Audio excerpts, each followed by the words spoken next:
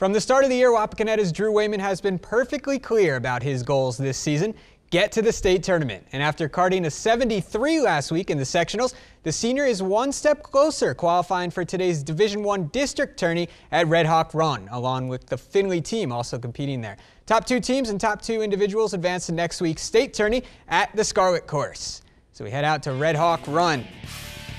Drew Wayman putting on the 7th for birdie.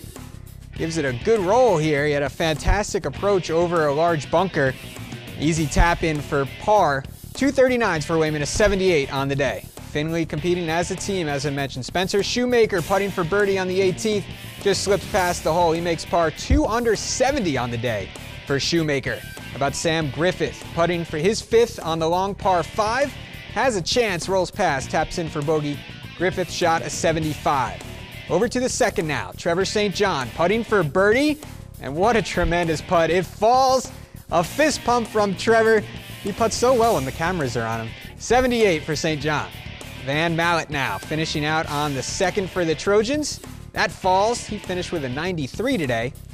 And Logan Sullivan putting here for Findlay. Great speed on this roll for birdie.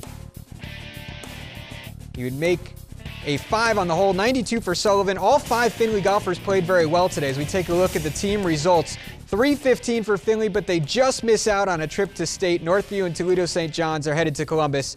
But Spencer Shoemaker's 70 means that the Oilers will be represented. He makes it to Columbus as the low individual.